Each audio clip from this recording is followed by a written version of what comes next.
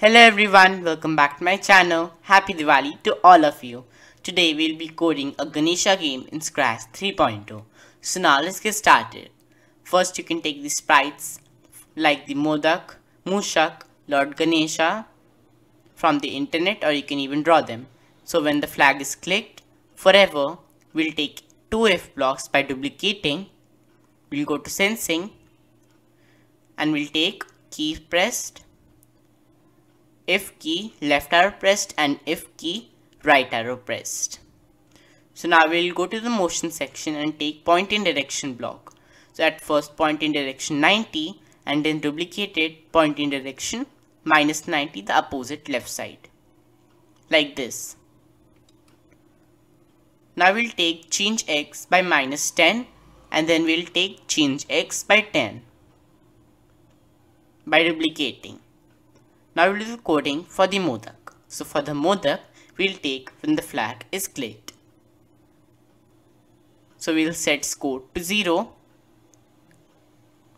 go to random position, and we'll take set y to 180 from motions.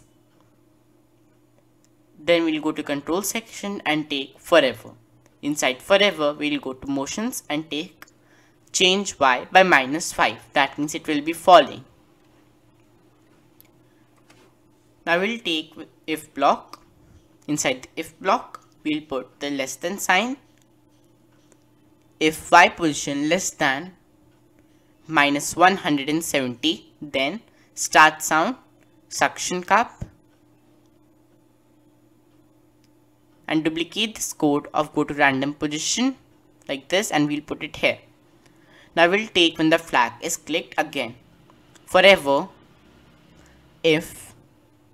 Inside the if block, we'll go to sensing and take if touching Moushak, then change score by 1.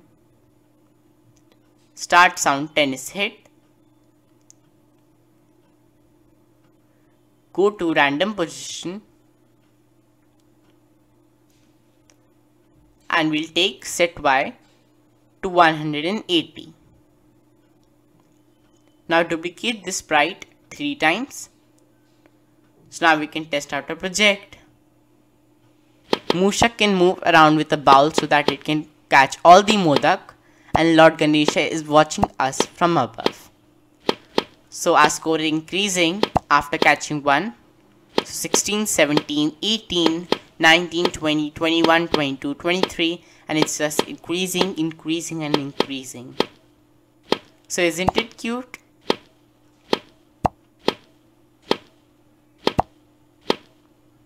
Right now my score is 45.